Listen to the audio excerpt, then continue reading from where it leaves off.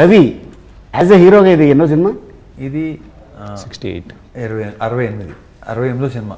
నేను లెక్కెట్టుకున్న అబ్బాయి. నువ్వు లెక్కెట్టుకో అసలు అంతే, యాక్ట్ చేయడం వెళ్ళటం, యాక్షన్, కట్టు, ఇల్లు, అవడదా. ఇంకా పొద్దున్న లేవటం, జిమ్కి వెళ్తాం, అవి ఉంటాయి సామాన్లు మోసేసుకోవడం, షూటింగ్కి వెళ్ళిపోవడం. ఓకే, సో वेरी फ्रॉम कहाँ के आप? सर मैं दिल्ली से हूँ. दिल्ली? हाँ, 4 साल 5 साल बॉम्बे में थी. देन आई डिड मछली सम टाइम बैक 3 साल पहले. Okay. Now I'm here doing RamaRao. तो RamaRao के साथ कैसा लगा काम? Sir, we were doing interviews yesterday. Anybody who said give one word for Ravi Garu, you know, we would come up with Red Bull, because he had that sort of energy, and every time he's on set, everybody is like tuck tuck tuck tuck all over the place. अच्छा, तो हर film में आप काम करें तो वहाँ पर रवि आना पड़ेगा क्या? सर आई विश आ जाए. ये मतलब हिंदी इंटरव्यू है, तेलुगु इंटरव्यू है? But sir, I wish आ जाए. I mean that'd be great. Rama Rao on duty అనే టైటిల్ మీద మీకు ఆలోచన ఎలా వచ్చింది? యాక్చువల్లీ క్యారెక్టర్ పేరు రామారావు బిగినింగ్ నుంచి, from the day 1 it's return. 1995లో జరిగింది కాబట్టి అప్పట్లో నేమ్స్ కొంచెం నార్మల్గా ఉంటాయి. And I also believe that powerful people పేర్లు చాలా నార్మల్గా ఉంటాయి. చాలామంది పొలిటీషియన్స్ కానీ, హీరోలు కానీ, ఎవరిదైనా బిజినెస్ పీపుల్ కానీ చాలా నార్మల్గా ఉంటాయి. సో ఆ బేసిస్ తోటి రామారావు ఆన్ డ్యూటీ, రామారావు అనేది క్యారెక్టర్ పేరు అనుకొని రాసిన తర్వాత ఫస్ట్ టైటిల్ మేము డిజైన్ చేసింది రవి గారు, మేము కూర్చొని ఒకటి సార్ట్ అవుట్ చేసాం. It's government on duty. Okay, మా వాళ్ళు రిజిస్టర్ కూడా చేశారు ప్రొడక్షన్ హౌస్. GOD అని ఉంటుంది. ఓకే, G.O.D అని ఉంటుంది. Okay, so government on duty లోపల జీ లోపల రామారావు అని బోల్డ్ లెటర్స్లో ఉంటుంది అనమాట. సో రామారావు ఆన్ డ్యూటీ అని ఉంటుంది. మేము ఒకరోజు రవి గారిని ఫస్ట్ డిఓపిని మీట్ చేయించి మాట్లాడుకుని బయటకు వెళ్ళేటప్పుడు సత్యన్ సూర్యన్ డిఓపి, ఖైదీ మాస్టర్ అని చేశాడు, చాలా పెద్ద డిఓపి. అతన్ని చూపించి ఇది డిజైను, అది సార్కు చూపించిన డిజైన్ మళ్ళీ చూపించాను. చూసి నీకు 2 టైటిల్స్ ఉన్నాయి బ్రదర్, ఒకటేమో గవర్నమెంట్ ఆన్ డ్యూటీ, రెండోది రామారావు ఆన్ డ్యూటీ అన్నాడు. నాకు ఇదేంటి బాగుంది అని ఇంటికి వెళ్ళి ఆయన ఫోన్ చేశాను. చేస్తే రామారావు ఆన్ డ్యూటీ ఫిక్స్ అయిపో, అసలు ఇంక డిస్కషన్ వద్దన్నాడు. నిజంగా వినగా చాలా బాగుంది అనిపించింది. దగ్గర ఒక అలవాటు ఉంది, ఏది నాన్చుడు, ఇది బాగుందంటే ఫిక్స్ అంతే, ఇంకా వేరే మాట ఉండదు. ఓకేనే బాగుంది కాబట్టి అంతే అయిపోయింది. అంటే ఆయన ఏ టైం బాగా సేవ్ చేస్తాడు ఫోన్. ఓకే, సో అంటే మాట్లాడు, నిజంగానే చాలా నాకు బాగా నచ్చిన టైటిల్ అండి ఇది, రామారావు ఆన్ డ్యూటీ అనేది. వెంటనే మా వాళ్ళు రిజిస్టర్ చేసేసారు. ఎందుకంటే నేను ఇండస్ట్రీకి వెళ్ళిందే తెలుగులో ఎన్టీ రామారావు, హిందీలో అమితాబ్ బచ్చన్. సో మా ఇద్దరికి బాగా సింక్ అవుతుంది. అమితాబ్ బచ్చన్ అంటే నేను ఇద్దరం కూర్చున్నాం అంటే దాదాపు అమితాబ్ బచ్చన్ యాక్ట్ చేసిన సినిమాలు ఒక 100 నుంచి 150 సినిమాలు నేను చాలా ఈజీగా చెప్పగలను. డైరెక్టర్ ఎవరు, ప్రొడ్యూసర్ ఎవరు, హీరో ఎవరు, హీరోయిన్ ఎవరు, మ్యూజిక్ ఎవరు అనేది. అక్కడైతే నాకు తెలిసి ఒక 600 నుంచి 700 మూవీ, అంటే అమితాబ్ బచ్చన్ కూడా తెలియదు. అచ్చా మా a film come Kia, oh thank you Ravi అని సెకండ్ ఇస్తాడు ఆయన, ఎందుకంటే ఆయన గుర్తుండదు. ఆయన కూడా అంతే, ఇంట్లో పెద్ద పెద్ద ఫోటోలు ఉన్నాయి. సో నేను రవిని ముద్దుగా ఏం పిలుస్తాను మీకు తెలుసా? అమితాబ్ బచ్చన్. అంటే అమితాబ్ బచ్చన్ పుడితే ఈ సైజులో ఉంటాడు. ఇప్పుడు నుంచి ఇది నాకు పెట్టింది, ఈ నామకరణం నాకు ఇది చేసింది, నాకు చేసి 15-20 ఏళ్ళ క్రితం చేసాడు. ఇంత ముందే అసలు చెన్నై నుంచి ఆ ట్రావెలింగ్, ఆ సినిమాలు, ఆ సాంగ్, ఈ आपके जैसे जो हीरोइंस मुंबई से आते हैं ना, तो इसकी भाषा देख के हिंदी ये भी नॉर्थ इंडियन समझते हैं. ये पक्का आंध्रा लोकल विजयवाड़ा. मैं फर्स्ट डे सेट पे I was scared to meet him. I said so hello nice to meet you. And sir कहते ए बैठ कहाँ से है तो दिल्ली से है, बॉम्बे से है.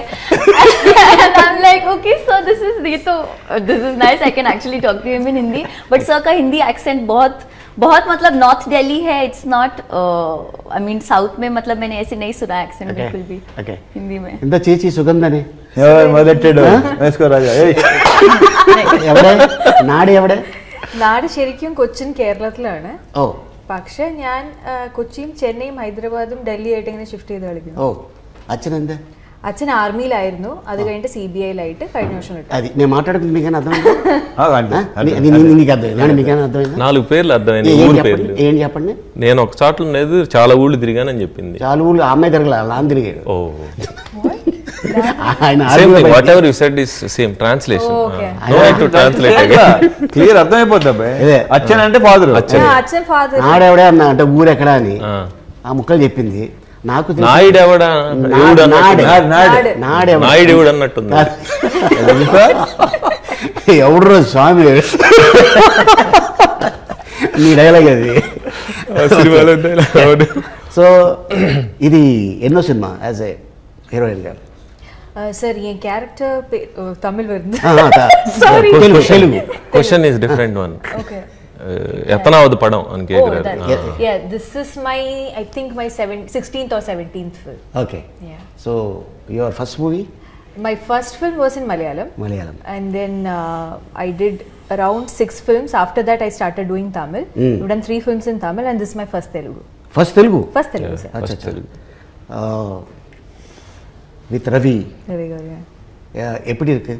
ஐயோ, தமிழ் வேணுமா சார்? இல்ல தெலுங்குல பேசினா ஓகே, अदरवाइज இல்லனா you can speak hindi வருமா? हाँ, हिंदी बहुत अच्छे से अच्छा से हिंदी है. Okay, Hindi chala beautiful experience it was.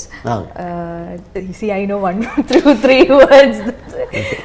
But I think with Ravi garu it was like, so when I was coming new to Telugu, I had this impression because it was like, it's like comparatively the most budget, the most extravagant sets are there in Telugu. So first day Telugu settle and I'm like, okay, luxury, fine, lot of budget. And then I was like, you see actors in Telugu, the audience treat them kind of like, I feel like a demigod. Now you kind of worship your heroes, so you expect the heroes to behave certainly because of that. I was like, I don't know how to talk. And then first day I'm coming, it's the most depressing scene shoot.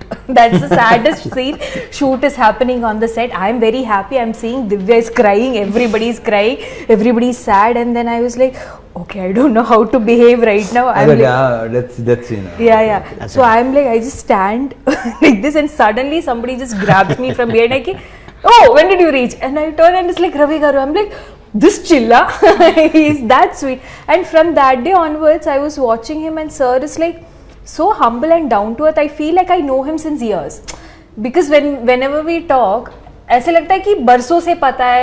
And he makes you feel that comfortable and his outlook to life in general. I mean, acting and all, we all know he's great. He's great with action, he's great with romance, dance, everything. I don't have to say that.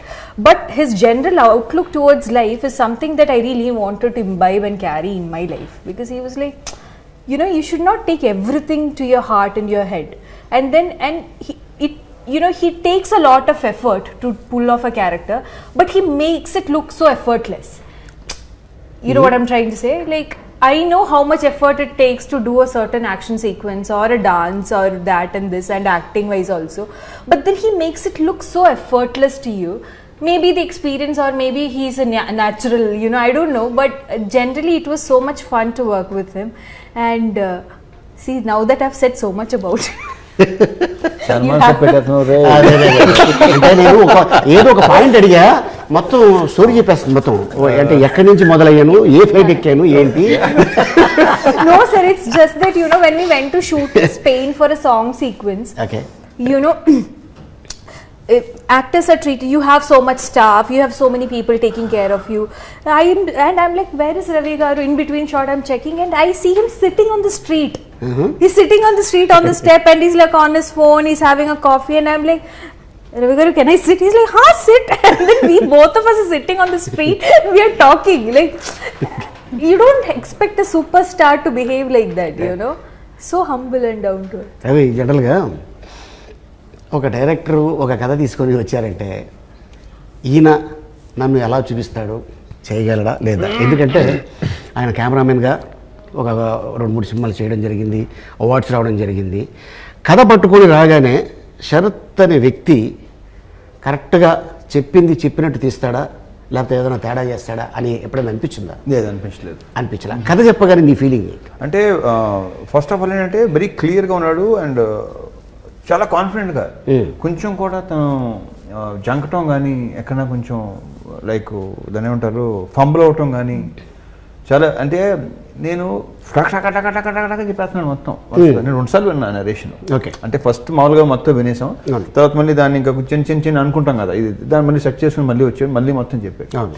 Basic ఏంటంటే విపరీత conviction, confidence, నాకు అది నచ్చింది first. Okay, so execution ఎలా ఉంటుంది అనేది రేపు రేపు చూసిన తర్వాత, అది రిలీజ్ తర్వాత తెలుస్తుంది. ఓకే, చేసిన చెప్పడం like I'm very happy. Okay, రేపు ఎగ్జామ్ 29వ తారీఖు. 29వ తారీఖు చాలా కాన్ఫిడెంట్గా ఉన్నాడు. అందరికంటే కూడా ఎక్కువ కాన్ఫిడెంట్గా ఉంటానే డైరెక్టర్. సో ఎందుకంటే ఆయన కథ మీద ఆయనకి నమ్మకం ఉంది. సో నేను తీసింది డెఫినెట్గా ఆడియన్స్ నన్ను అప్రిషియేట్ చేస్తారు అనేది ఉంది. అండ్ ఒకటి నేను నా వరకు తీసుకుంటాను, యాక్టర్గా రామారావు క్యారెక్టర్గా మాత్రం నాకు ఒక డిఫరెంట్ క్యారెక్టర్ రాలి. నేను ఇలాంటిది ఎప్పుడు ఇంతకుముందు ప్లే చేయలేదు. చాలా సెన్సిటివ్ పాయింట్ అంటే పోలీస్ అనగానే, ఎందుకంటే కరెక్ట్గా డైరెక్టర్ అనే వ్యక్తి పాయింట్ ఆడియన్స్కి చెప్పకపోతే అర్థం కాదేమో అని ఉంటుంది. సో జనరల్గా ఇప్పుడు నువ్వు ఎలా ఫాలో చేస్తుంటావు, ఆయన తీసిన చాలా సీన్స్లో ఇది అద్భుతంగా తీశాడు, తనకి మంచి ఫీచర్ ఉంది అనే ఏ సీన్లో నీకు అనిపించింది?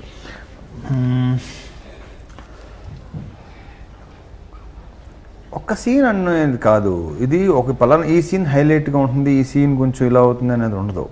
ఇదేంటంటే క్యారెక్టర్స్ ప్లే చేస్తుంటాయి. ఇప్పుడు ప్రతి గ్రూప్లో ఒకరు స్పీడ్గా ఉంటాడు, వాడే ముందు నడుస్తుంటాడు. నలుగురిలో వాడు ఒకడే, కానీ ఒకడు స్పీడ్గా ఉంటాడు, ధైర్యంగా ఉంటాడు. I right? అలాంటి క్యారెక్టర్ ఇది. సో ఏంటంటే క్వశ్చన్ ఏంటి మర్చిపోయింది, మళ్ళీ అడుగు. సరే, ఎక్కడ చేసి అనిపిస్తుంది? ఫస్ట్ ఆఫ్ ఆల్ ఏంటంటే నరేషన్లోనే నాకు కొన్ని బ్రహ్మాండంగా నచ్చేసినాయి. ఓకే, క్యారెక్టర్ కానీ చిన్న సెటిల్గా ఉంటాం, కానీ యాక్షన్ ఉంటే యాక్షన్, మళ్ళీ అంటే గొడవ దిగాడంటే గొడవ దిగిపోతాడు. ఓకే, అతను అవుట్ ఆఫ్ ద దాని ఏమంటారు వర్క్ చేసే ఆఫీసర్ క్యారెక్టర్ ఇది. అది రూల్స్ని ఫాలో అవడు, కానీ మళ్ళీ దానికి ప్రాపర్గా అందరినీ ఈడే కరెక్ట్ అనిపించేటట్టు అవి ఉన్నాయి కదా, అలాంటి పాయింట్స్ ఉన్నాయి కదా అక్కడ నాకు. అండ్ తర్వాత ఏంటంటే ఇలాంటి సాంగ్స్, తను ఫస్ట్ ఇంగ్లీష్ సాంగ్ తనే రాసింది. ఇంగ్లీష్ సాంగ్ అంటే రాసి తను చెప్పాడు, ఆ వర్డింగ్ చెప్పాడు. చెప్పగానే అనుకున్నాను ఓకే ఫైన్. అప్పుడెప్పుడో నేను చిన్నప్పుడు చూసా ఈ జేమ్స్ బాండ్ సినిమాల్లో ఒక యాక్షన్ సీన్ రాగానే అక్కడ టైటిల్ స్టార్ట్ అవుద్ది. సో అట్టాగే ఏమైనా దీంట్లో ఏమైనా ప్లాన్ చేస్తున్నారండి? ఒక యాక్షన్ సీక్వెన్స్ రాగానే ఏదైనా కొంచెం అలా అనిపించింది. ఎందుకు అలా మీకు అనిపించింది? అది మనకు తెలియదు సార్ అలా. యాక్చువల్లీ నేను ఇది opening hero characterisation with scenes and song టిపికల్గా చెప్పేటప్పుడు there are plenty of scenes Ramarao character చెప్పడానికి. నాకు ఎందుకో కొంచెం ట్రావెల్ చేయగా అప్పటికే ఒక 5-6 times, maybe more than that, I met him. I draw some similarities Ramarao క్యారెక్టర్కి రవి గారికి కొంచెం నేను సిమిలారిటీస్ చూశాను కొన్ని. లేదా ఈయన ఇన్ఫ్లుయెన్స్ దాని మీద తర్వాత పడి ఉండొచ్చు, ఐ డోంట్ ఎగ్జాక్ట్లీ రిమెంబర్. కొంచెం కార్వ్ అవుతూ ఉంటుంది కదా క్యారెక్టర్ మనం రాసేది కూడా. సో ఆ డైలాగ్స్లో కూడా అవన్నీ అందులో ఇంక్లూడ్ అయిపోయినాయి. ఇంకోటి ఉంది, డైలాగ్స్ అంటే గుర్తొచ్చింది, తను ఒకటి రాస్తే శరత్ దీని ఇంకా కొంచెం ఇంకా బెటర్ ఇంకా ఉందంటే టప్ అని అలా అనుకుని రాసి వస్తాడు. అదొకటి ఉంది, ఆల్టర్నేటివ్ టప్ అని రాశాడు. ఓకే, అదొకటి ఉంది. ఓకే, ఇంట్లో కూర్చొని నేను రోజు మన శ్యామ్కి అడిగా అనమాట ఒక థీమ్ ఒకటి పంపించమని. ఫస్ట్ డే షూట్కి ముందే నా దగ్గర థీమ్ మ్యూజిక్ ఉంది, ఇప్పుడు బాగా ఫేమస్గా ప్లే అవుతుంది కదా, అది వింటా ఉన్నాను కంటిన్యూస్గా. వినేటప్పుడు ఐ థాట్ ఇది ఇంత బాగుంది కదా, then let us have an English song అనుకో నేను ఫ్యూ లైన్స్ రాసి సార్కి చెప్పాను అనమాట, రవి గారికి. సార్ ఇలా అనుకుంటున్నాను, ఇది ఇలా ఉంటాయి లిరిక్స్ ఇది అని. Then he liked it, then we composed. Okay, so that is the king of the crowd release చేసి రాగానే అది చూపించారు. నేను చూస్తే ఒక సాంగ్ కూడా చూపిస్తాను రండి అందరూ, చూస్తే మొత్తం ఇంగ్లీష్లో ఉంది. ఇదేంటి సార్? లేదండి ఇది అనుకున్నాం చిన్నది టీము, బాగుంది, నాకు బాగా అనిపించింది. సార్ ఇప్పుడు మనం అనుకుంటాం యాక్చువల్లీ ఆడియన్స్కి అర్థం కాదేమో, అన్నీ అర్థం అవుతాయి. ఇంగ్లీష్ ఎగ్జాక్ట్లీ కరెక్ట్, ఇంగ్లీష్ తెలియదు అన్నీ అర్థం అవుతాయి. అవును, సెటిల్మెంట్ చేస్తారా? అయిపోయిందా? ఏంటండి చల్లరా వాళ్ళు అసలు ఉన్నది ఉన్నట్టు మాట్లాడేస్తారు. Okay, genuine. Okay, actually I think I was అంటే some times I feel bad on set actually కొంచెం అప్పుడప్పుడు హార్ష్గా ఉంటాం. But I think both of them understood the situation. Because ఒకవేళ మనం ఏదన్నా అన్నా కూడా basically I talk about only the piece of work. I don't talk about the person are the person who is doing it. I talk about only the piece of work. తిట్టినా కూడా ఆ తిట్టేది ఆ పీస్ ఆఫ్ వర్క్నే తిడతాను నేను. So అందుకని I think సెట్లో జనరల్గా జరుగుతాయి అన్ని చోట్ల అందరితో జరుగుతాయి. But what I take from Ramarao on duty it changed a lot sir. ఇప్పుడు అందరికీ తెలిసి ఇప్పుడు పాండమిక్ ముందు స్టార్ట్ చేసిన సినిమాలు, పాండమిక్ తర్వాత సినిమాలు కంప్లీట్గా టోటల్ పారాడైమ్ చేంజ్. మేము షూట్ చేసింది ఐ థింక్ రవి గారు మీరే అనుకుంటా ఫస్ట్ స్టార్ట్ చేసింది కదా. మనమే ఫస్ట్ స్టార్ట్ చేసాం పాండమిక్ అయిన వెంటనే. ఫస్ట్ పాండమిక్ సెకండ్ వేవ్ అయిపోయిన తర్వాత జూలై 1 మనమే ఫస్ట్ అనౌన్స్ చేసాం. మనం ఫస్ట్ స్టార్ట్ చేసింది షూటింగ్ స్టార్ట్ చేసాం. ఇప్పుడు బాగా ప్రికాషన్స్ తీసుకొని స్టార్ట్ చేసాం. There are so many things which over the time second pandemic వచ్చింది. వచ్చిన తర్వాత ఎక్కువ రోజు గ్యాప్ వచ్చింది. Then people mind set change, lot of things changed. So Ramarao on duty is something that which balances before pandemic movies and after pandemic movies. It balances both. So I'm very happy that we could pull it off that way. ఎందుకంటే after pandemic people mindset changed and including me. Audience, I am also part of the audience kada. So I also know my taste changed and people taste changes, and rather they have appetite for all kind of movies. కానీ వాళ్ళకి వేరే దగ్గర అలాంటి movies దొరుకుతాయి. They are looking for certain kind of movies.